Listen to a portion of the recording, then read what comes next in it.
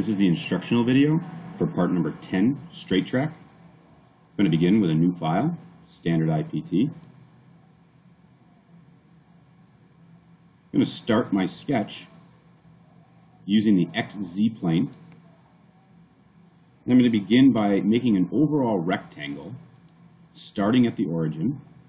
And this overall rectangle is going to have a height of 3.4. I'm going to go ahead and type that in right now, and if I press tab, it allows me to get my second dimension in here. Let's see a little better. So my height is 3.4, and my length of this rectangle is going to be 12.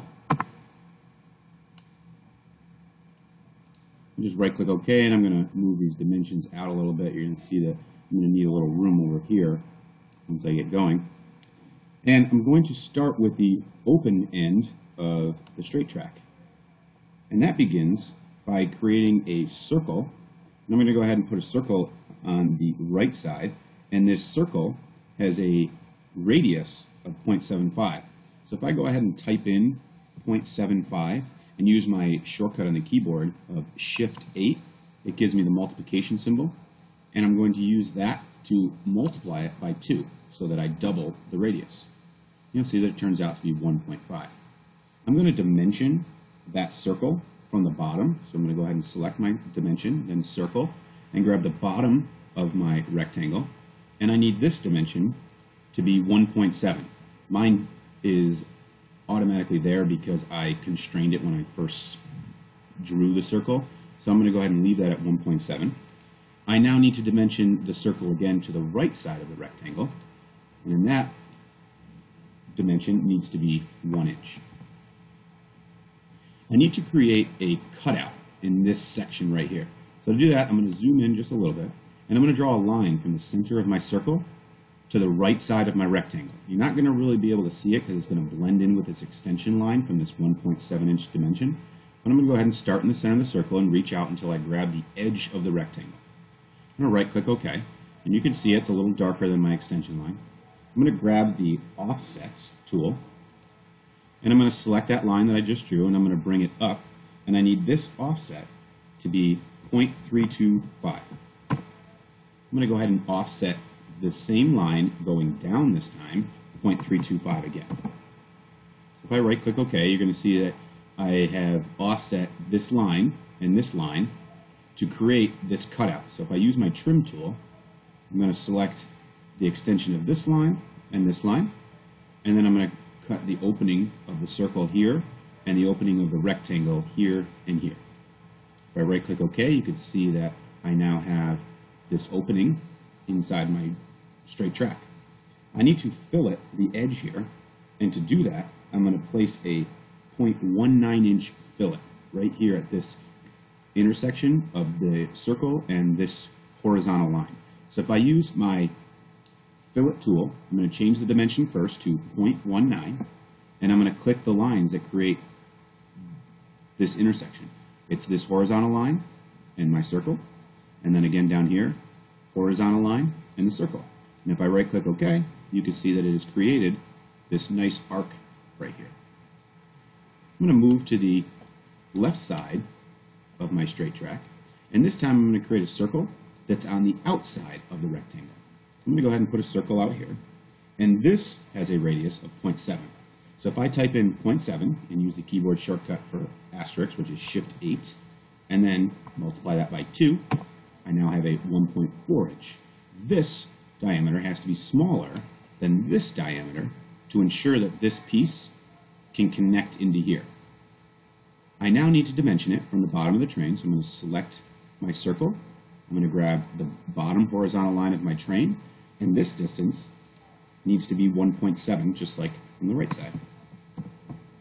I am going to dimension it now, this circle, to the left side of the train track, right here, and this dimension needs to be 1. I'm going to do the same thing that I did before. I'll right-click OK just to clear up some of these dimensions here. Let's see a little better. I am going to use my line tool, and I'm going to go from the center of the circle to the side of my rectangle, and then I'm going to use the offset tool again. I'm going to grab that center line, and I'm going to offset this line 0.3 to the top, and I'll use the same here, and I'm going to offset this center line down 0.3. Right click OK just to clear up my screen a little bit here. And I'm going to use the trim tool, and I'm going to trim the extensions of these lines, this portion of the circle, and these lines here on the rectangle. I'll right click OK, and you can see this extension here. This piece will go into the other one on the right side if I were to extend these extrusions. So if I use my fillet tool again, I'm going to make sure that this is 0.19, and I'm going to click the two lines that make up the intersection. So here's my horizontal line and my circle. I'll do the same down here, horizontal line and my circle. And I'll right click OK. And then what I'm going to do is I'm just going to zoom out, and I will use the finish sketch command, and I'm going to want to extrude this up, and the distance of this is 1 inch, so I can select my profile. I'm going to say OK after this defaults at 1. And then what I'm going to do is I'm going to start a sketch on this face. And what I want to do is I want to project the geometry on both of those rectangles. So I'm going to select the left rectangle and the right rectangle. I'll right click OK. And I'm going to add a rectangle to this up top. And what I want to make sure is when I grab this rectangle, I'm just going to place it up here. I want to make sure that it's not geometrically constraining to any piece. So now I shouldn't see any dotted lines or green dots appear. And I just want this to appear, and I'm also not going to constrain it and get that line to appear, so I'm just going to make this just a little longer. But there is no dimension. I'm going to dimension the distance from the left side of my straight track to the left side of this rectangle, and that distance is going to be 0.4. I'm going to dimension the left side of my straight track again to the right side of that rectangle, and that distance needs to be 0.75. I'm going to right click OK just to bring these dimensions down a little bit so they're in view.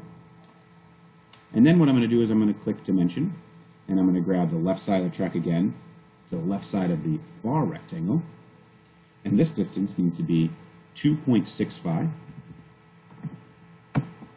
And then I'm going to click again the left side of the rectangle to the right side of that second small rectangle, and this distance needs to be 3.